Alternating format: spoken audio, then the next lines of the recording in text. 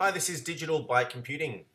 We're going to go over the steps on how to install VMware's ESXi Hypervisor onto your computer or onto a server. Now, the ESXi is what's called a hypervisor, so that lets you install multiple VMs, virtual machines, onto a computer. So you can have one physical piece of hardware, but have multiple Windows versions or multiple Linux versions or what have you, running all on the server at the same time. So you install this thing called a hypervisor. You then connect to that hypervisor via a GUI, for example, something like vSphere, and then you can manage all of your virtual machines. So let's go through the steps. Now, this ESXi hypervisor is free to download off the VMware website.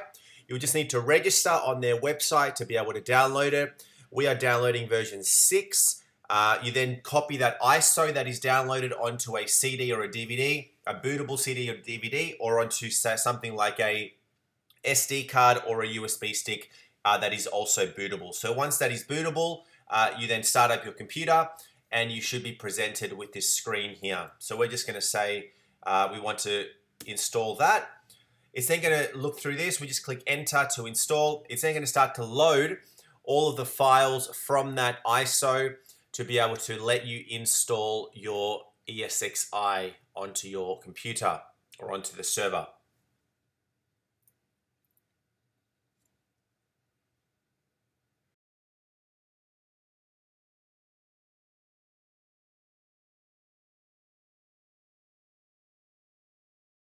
So we want to say enter on this screen and we accept the end user license agreement. Okay, so it's going to detect your hard drive. So the hard drive that you're going to want to install your ESXi onto. So this is I'm just using it in a test VMware environment already. So I'm actually installing ESXi within already a VM. So I'm setting it up as a VM. So your environment may be different. So you'll see your capacity there. In my case, it's 40 gig. Select the drive that you want to install the actual ESXi software and OK. And select your keyboard layout. We'll leave that as default. Now you want to set up your root password. So this is the root password for your ESXi server or for your ESXi host. Make sure you note down this password. You don't forget this password. You will need this password to connect to your ESXi through something like vSphere.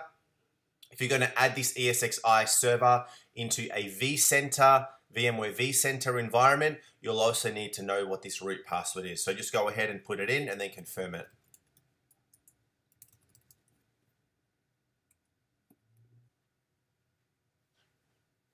Okay, so we're now ready to install. It's giving you a warning that this disk will be repartitioned. So go ahead and do that with F11.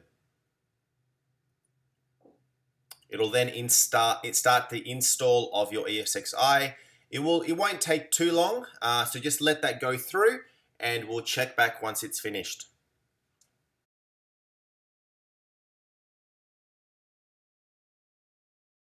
So that install is complete. You'll see that it's successfully installed.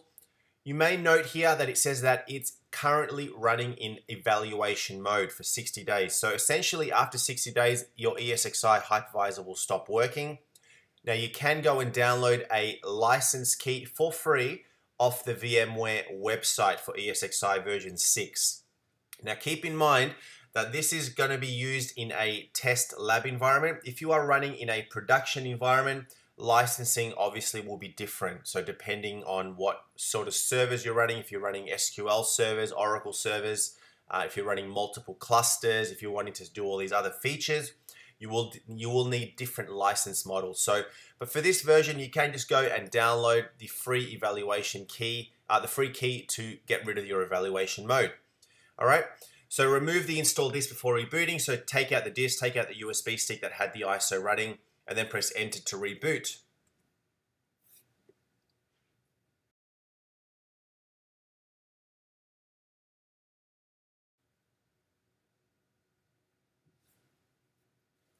So once your ESXi has rebooted, you'll be presented with this screen here, okay? It's going to say download tools to manage this host. So the tools would be something like vSphere off the VMware website, which again is a free tool. Shows you the specs, etc., etc. Down the bottom, you've got F2 or F12. F2 to customize, which is what we're going to do. So let's go F2.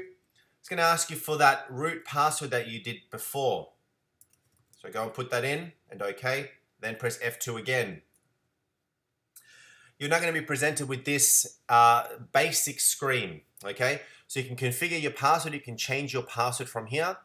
You can configure things like your network, which is what we're going to do right now. So first thing that I would do is when you install your ESXi, go ahead and update your IP address. Give it an IP address, give it a proper host name, give it the DNS, IPs, the gateway, etc., etc. So let's go ahead and configure.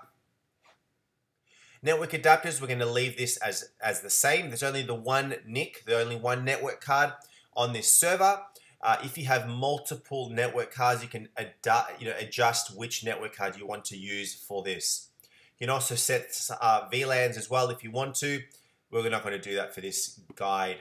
So IP version 4, config, enter. Now, use dynamic IP version 4. So this is something which is called DHCP. So if you've got some sort of DHCP service running on your network, could be from your router, could be from a server itself, providing IP addresses to your computers. If you don't have that, go and set up a static IP. Generally, good rule of thumb, set your ESXi host always to have a static IP. Do not use it on dynamic, because you will find that the IP will change on your DHCP server. You can get around that. There is ways to get around that, but set up a static IP and you'll be safe, okay? Go ahead and put in your IP address. So I'm going to just create one that I know that is free. For example, let's just go 220, okay? Your subnet mask and then your gateway, which will be 172.16.1.1, okay? So that is your IP, your subnet mask, and your default gateway set. IP version 6, we're not going to use that, so I'm going to disable, okay, and then set up your DNS. Do you want DNS set up, yes or no? We're going to set up my DNS. For example, so you're going to have your own DNS service perhaps in your network. You can also set up your DNS as your ISP DNS IPs as well, so that'll let you go out onto the internet if you so need to. Okay, but in this case, I'm just going to set my local primary and my secondary DNS, and then the name of the server itself. So what do I want this server to be called? So let's just call it ESXi test, just for now. You give it a meaningful name, obviously.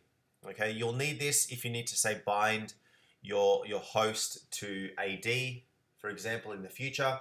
But it also just makes it easier to manage your host if you know what the host name is, as opposed to knowing what the DNS, what the IP of the server is. Okay, so your DNS will manage your host name and what IP and resolving and everything like that. And okay, and that is really it on that front. It's going to say, yes, do you want to change that? Yes, it's then going to reboot your host as well. So that is basically it. You can also do the option F12 to restart or shut down your host, but that is now ready to go. So your host is now configured. The next step would then be to download something like vSphere off your out of the VMware website.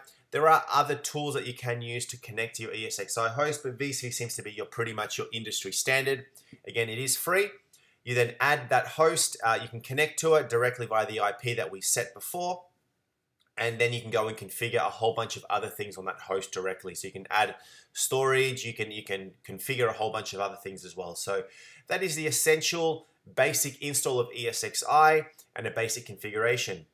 Well, I hope you found this guide helpful. If you did, give me a thumbs up. Subscribe to my channel, Digital Byte Computing, for a whole bunch of more technical IT videos. Thanks for watching.